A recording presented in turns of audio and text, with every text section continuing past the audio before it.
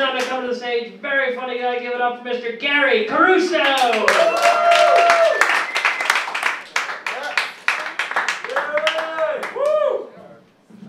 Yeah! How's everybody doing tonight? Come on, how's everybody doing tonight? Yeah, I don't give a fuck. Shit, man, this is fun. I just moved to the city, so this is new to me. You know, I wasn't sure how well I was gonna fit in the city until I got here, right? I was making a right turn, and I had the right of way. The woman kept walking, right? So I didn't honk the horn or anything. I didn't give her the finger. I gave her a little shrug. Right? She looked at me. She held up her finger. She said, "Suck a dick." And I immediately responded, "Fuck you, bitch ass cunt." And then our eyes met, and we had like a mutual respect for each other. You know? Does this happen to you? And then we just both went on our way. And I was like, "This place is fucking awesome. Jesus Christ. Where else can you do this shit?" Oh man, I commuted to school for 3 years. This is my first year on my own. I'm dorming finally. I got my roommates over there. And you know, what I found out about the dormant life is it's full of just compromises and adjustments, right? First adjustment I had to make was my masturbation schedule revolves around their class schedule. I was like, "Yo, what time you guys got class till?" 9 to 2. 9 to 2. Okay. Why are you writing that down? No reason. No reason. I just know. I need to know. Shit.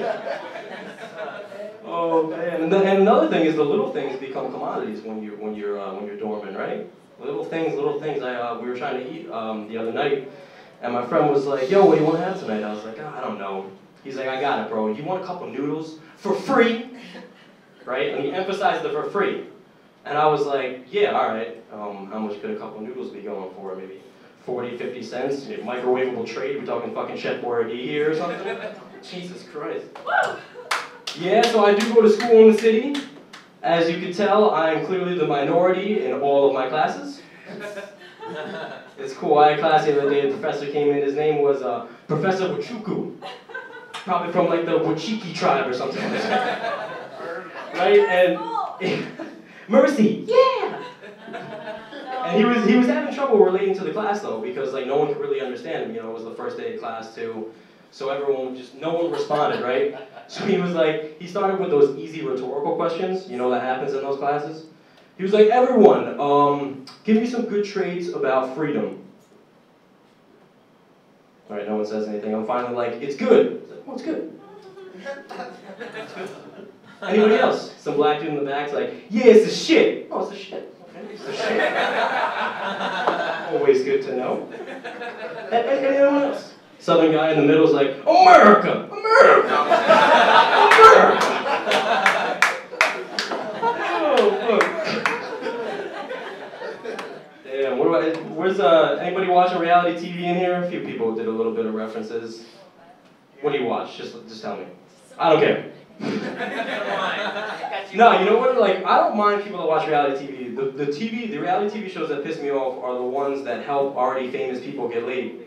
Have you seen this? Bret Michaels, Channel Ochocinco, you think these guys had any problem meeting people? I don't think so. The first one that had this show though was Flavor Flav. You remember that? Flavor of Love, right? Yeah. I would have loved to have been at that meeting with the VH1 producer. Probably some guy named like Barry Goldstein. "Bring Flav in. Bring him in." He's like, "Flav, I got a great idea. It's gonna be a reality TV show." Flav's about to get up and walk away. "Fuck that shit. I ain't doing reality TV." No, wait. "Along with millions of dollars, hundreds of women will fight for your affection." Oh, okay, all right. This is going good places. Will they put out, "God, they're the biggest whores I've ever met, Flav. I picked them myself. If you don't get laid on this show, you got a problem." And he was like, "Flavor Flav." And that means yes. In Flavor Flav lingo. Oh, shit. Yeah, I tend to say a lot of stupid things. Me and my friends over here, right there, we say some stupid shit, right? One of my friends, he's not here tonight, but he just had a kid a few months ago, right? Thank you, that guy clapping over there for kids. So he decides to throw like a party. You know, he invites like his family and the girl's family over, right? So we're meeting everybody. Shut up, Asian bitch.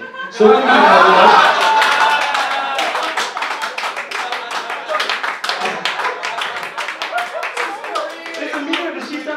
When she's laughing and she does does. She's probably getting some fucking She's getting it from the back. No, be nice. She'll do your taxes. I'm sorry. Anyway, as I was saying, Asian girl.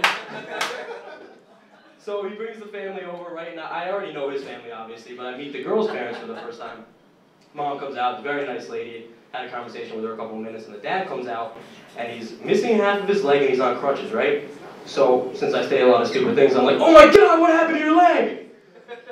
As if he's gonna look down and go, oh my God, it's not there. How many ways can you even lose a leg, right? It's either like war, you had an accident, or you had cancer or something like that, right? It's not like he's gonna be like, well, I was in the Bronx. Fucking bad area. That's funny. Oh man. I got an Asian joke, don't worry. It's coming. It's coming. Fine, Korean joke, whatever. They're the same. You want to see an Asian spirit leave their body? You beat them in Super Smash Bros. And chess back to back. I get that shit. My friend Takuya in high school, he didn't know what was coming. I was like the popular kid in the chess club, step aside. Wow. Who you got, Takuya? What you got? Motherfucker, he got down his knees. That's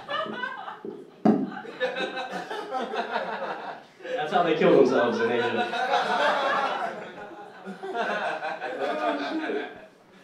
Man, I worked with kids for years. Kids are, oh God, I hate kids. But the best was working with the little kids though, right? Because when I work with like the 5 and 6 year olds, they have a 7-foot hoop. If you can't tell from here, I'm not a very tall person. 7-foot hoop to me, I was fucking Dwight Howard under that shit.